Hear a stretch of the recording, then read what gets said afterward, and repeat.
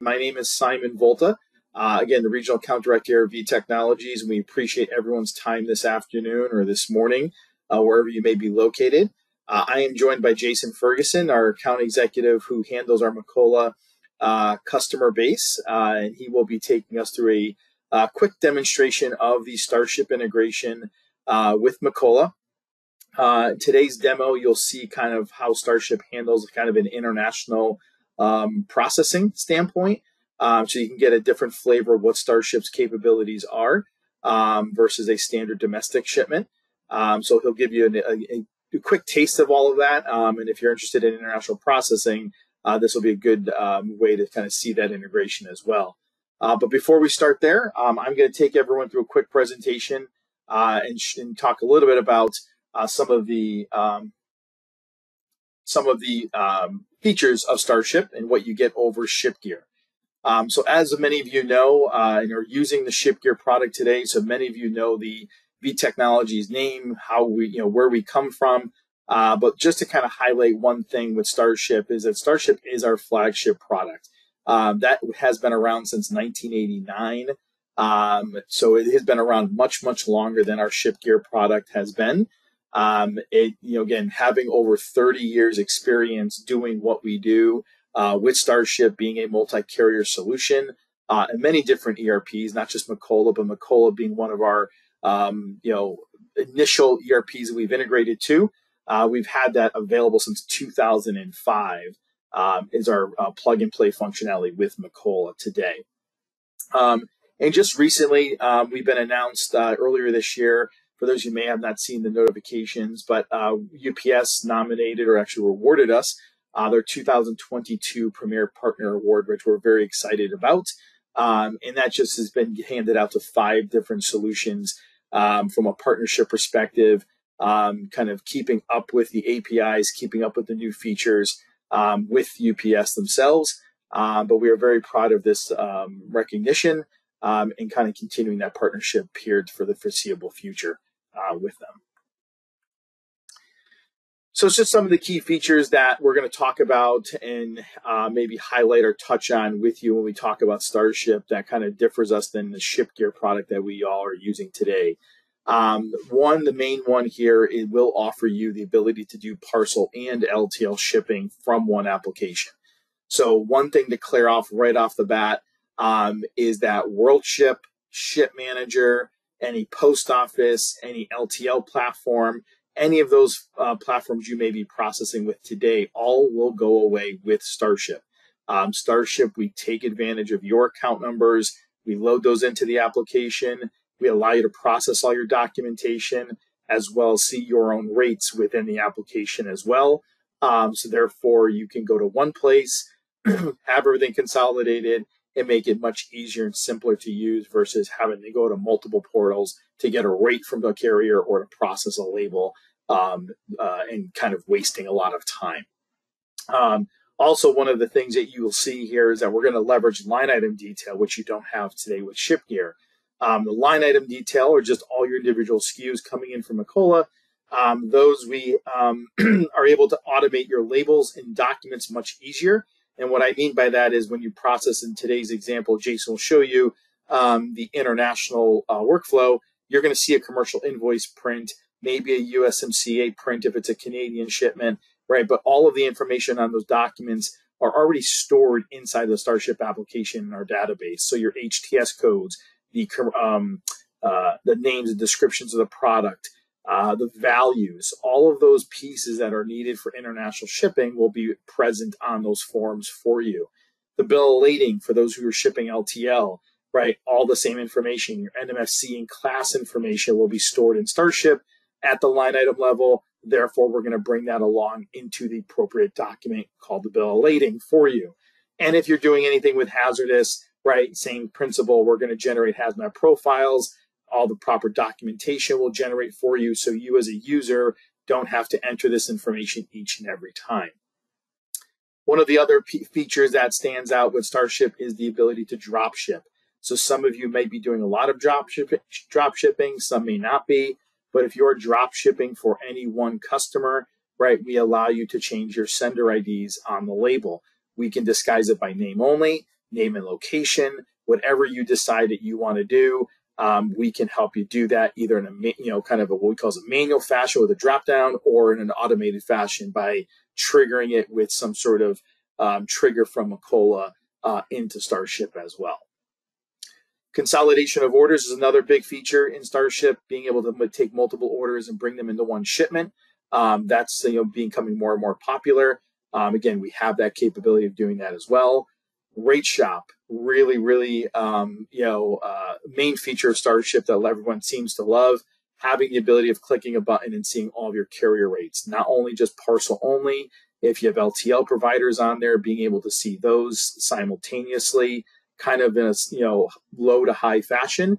From a cost perspective, even bringing in transit times, you'll be able to see that in your rate shop and make the most educated decision right then and there.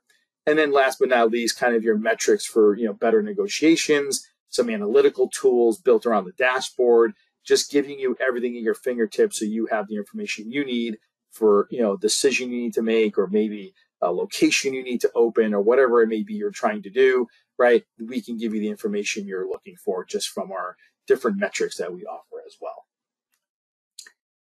So when we talk about the cloud, and you may all been hearing more and more solutions heading to the cloud, really what we look at is a few different pieces here. This is not just all of them, right? I didn't want to kind of draw a whole list out here, but just some of the things to highlight, right? StarShip is always running on the latest version of software. Very important, making sure you're taking advantage of the latest features. We're always putting it either into a hot fix, a new production release, whatever it may be, but StarShip is always running on your latest version of software.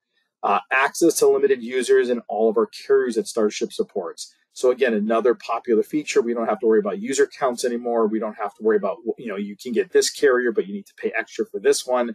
StarShip's going to give you access to all users and all carriers for that monthly subscription you're going to pay. You can manage your seasonality better. Right now, we're not going to say, hey, for this one flat fee, you're going to pay all year long. You may go up and down throughout the year based on your peak and off-peak season. You can change that just like any online subscription, right? We give you that capability of going up, coming back down if you prefer. You can pay for an entire year, right? Whatever you decide and whatever is going to work in your business is up to you. Restricting access to users on certain functions. Again, having administrative rights, giving access to those users for what they need access to is very important. You don't want maybe a front office to print a label. You can restrict that. You don't want shipping to be able to change a subscription plan you're on. You can restrict that. So you have that capability from an administrative perspective to giving those users whatever access they need access to. And lastly, and probably one of the most important things, eliminating the unneeded IT expenses, right? So with ShipGear today, you have to go in and upgrade ShipGear every year once WorldShip decides to do an update. Same thing with Ship Manager. So you're updating potentially multiple platforms, 2, 3, sometimes 4 different times, right? So again, that costs money. IT expenses are not cheap. We all know that. So again, having not the need to go in and doing any IT upgrades, or maybe a change to a different server or whatever you may need to do. This, again, eliminates everything because, again, there is no server we're talking about here since that's being maintained in our Azure environment with StarShip. You're just worried about logging into a browser with a connector that's loaded onto that PC and going and just using the application itself. Just to give you a quick view of the different carriers that StarShip supports, right? We have about 25 different carrier applications here. We have a few 3PLs as well. Again, if I was mentioning these webinars, if you see a carrier that's not on here that you do use, don't be shy, ask us. We do have the capabilities of potentially helping you with our bill of lading module, a user-defined module in the parcel world. So again, there are options that we can potentially help you, process the documents you're looking to process. We may not be able to rate quote those carriers, but again, we'll be able to help you from a paperwork processing perspective, and even getting a tracking or a pro number generated as well. This is the dashboard I was referring to a moment ago, right? So you have capabilities like a heat map, a distribution map, we call it there in the upper right corner, showing you where all your distribution points are, the various pieces of information that goes into that map. That's in real time, right? Very beneficial when it comes to contract negotiations with your carrier, expansion purposes. So again, this can be utilized however you want, filtered however you want to see the information you need to see. You have various charts that will show you high-level detail from total cost, packages, shipments, you name it, it's all listed there for you, so you can kind of get the trends of either week over week, month over month, quarterly, whatever you want to view is up to you, kind of from a filter perspective as well. The dashboard has other things in reports, right? So if you need further details, there's a bunch of reports we also provide to you that can be downloaded as well for a meeting or things like that. And before we sort of, kick it over and showing you the demo here, just want to really talk about kind of some of the risks that, some users, you're sitting there maybe thinking, well, I still have time with ShipGear. And you do have time, right? There's still 6 months, give or take to go before ShipGear does sunset. However, to put this in perspective, we still have over 800 customers to migrate to StarShip as of this morning. So when we look at that list of users, and right now we're already in an 8-week backlog, and soon to be 9 weeks, right? So every day we get more and more ShipGear users, more and more new customers coming onto the platform and projects being created. So as that continues, we're really looking at a significant backlog longer than potentially up to 3, even 4 months by the summer months coming here very soon. So if you are thinking about making a change, or this is something of interest to you all, the goal is to get in sooner than later. And we'll talk about, how you do that, right? And what we need from you to get that commitment made, so we can get you a date for a kickoff call and things of that nature. But I do want to sense a stress of urgency is that there could be a moment in time where you are on a product that may not be supported. You may run into issues in which we can't help you any longer.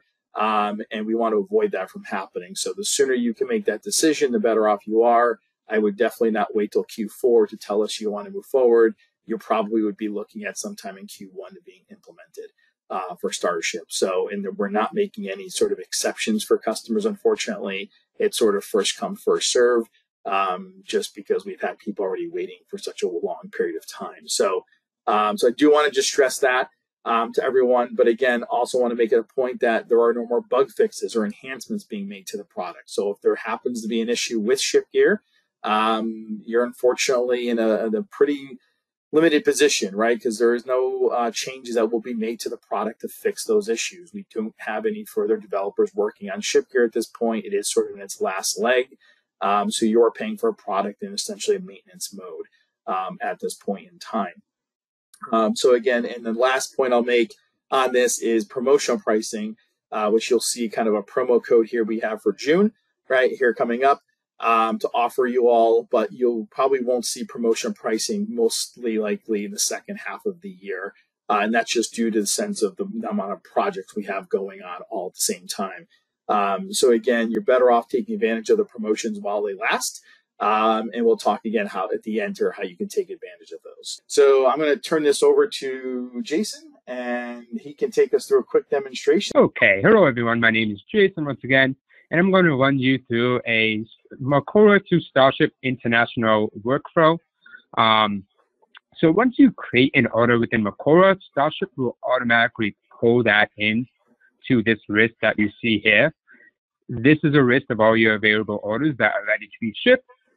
So you can filter this list by filtering on any of these columns up above.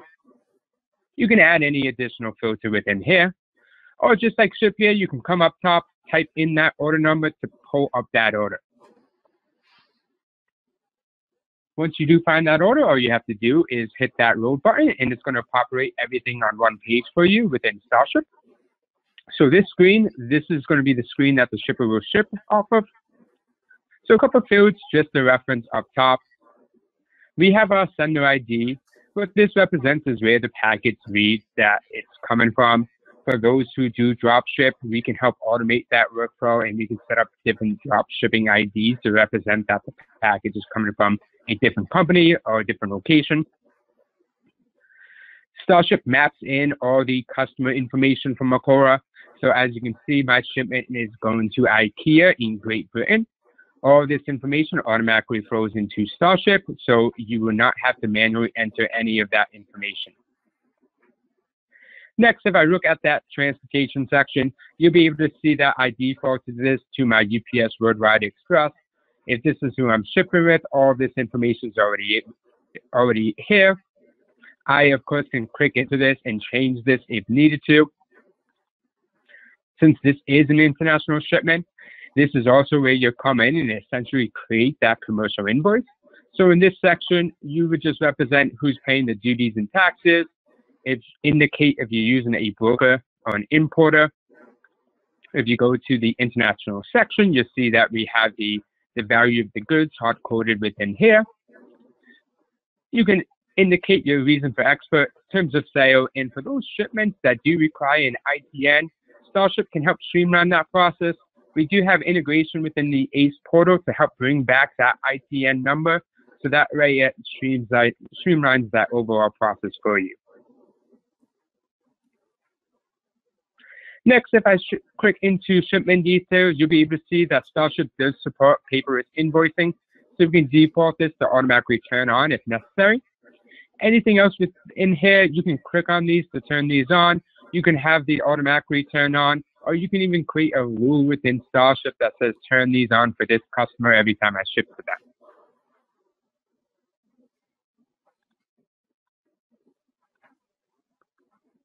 Next, if we look at packaging, we do bring in the Ryan items, and we do allow you to create a packaging database. So here you can store all your most popular box sizes, dimensions to help streamline that process. If you do utilize the scale, we can turn on the scale mode on, weigh the package, and StarShip will automatically bring in that rate. And then if you look at the Ryan items, as Simon mentioned, StarShip does save all that information to correspond with that item. So we're going to bring in the value of the goods. And for international, we're going to save that Schedule B code, place that on the commercial invoice. So that way, as a customer, you don't have to manually type that or indicate that every single time you ship that product. And then last but not least, if you do want to see what other options you have out there to ship with, you can hit this shop all button. This is our rate quote functionality. Essentially, what this does is it generates an API code to all the carriers on your license that can take the shipment, and it's going to let you know what the cost for them to take that shipment is. StarShip also allows you to mark up your freight if you want to pass that off to your customer. So in my example, I have a 20% markup, and that explains the difference between my $8.99 and my $9.89 between the contract and apply charges. If everything looks good as a shipper, all I have to do is hit ship and process. What that does is generate the labels, generate the commercial invoice, and also writes back into Macola, so that way you have all that information within there. So here's an example of the commercial invoice that printed. As you can see, it has all the customer's information, the terms of the sale, the Schedule B code, item description, all that information you need in order to pass it off to customs. And then we have an example of our smart label here. So we have our UPS label on the left-hand side, the packing list on the right-hand side. You can print it out on the same document as you see here. You can separate the two, point the label to your standard 4x6 printer, print the packing list to a separate printer, or if you have no need for our packing list, you can just print the label. So next, I'm going to jump back into Macola so that way you can see what information StarShip written back. So if I open up that order,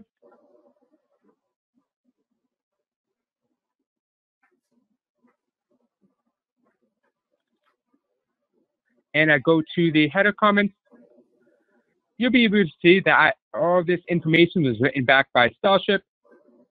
So it does have the date it was shipped on, the carrier who took the shipment, the rate, the tracking information, the items that were within the shipment. And then if I go to the billing section, you'll be able to see that we have the freight cost being written back here.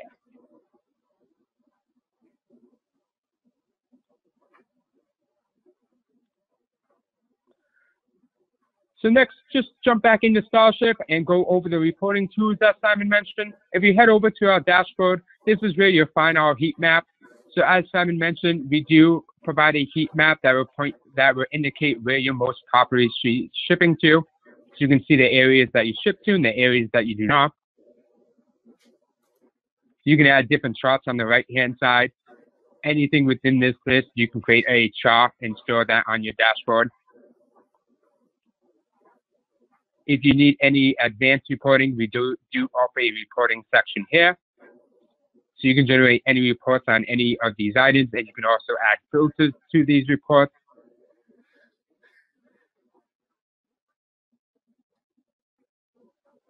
And then last but not least, our common problem is that now that you have shipped the package, how do we get the tracking information over to the client? So StarShip does have an e-notify tool to help you with that. And what that is an automated email that gets sent out from your company that's going to include the hyperlink to the tracking information. So you can update this, you can customize this email, you can throw your company header up top, maybe put your website at the bottom, update the content. You have full flexibility in terms of what you want this to look like. Most importantly, it's going to contain that tracking information so your customers can then track their own shipments from there. So that's StarShip for you and how to process an international shipment. I'm going to hand this back over to Simon. Appreciate everyone's time today, and thanks again for attending. Take care. Thank you, everyone.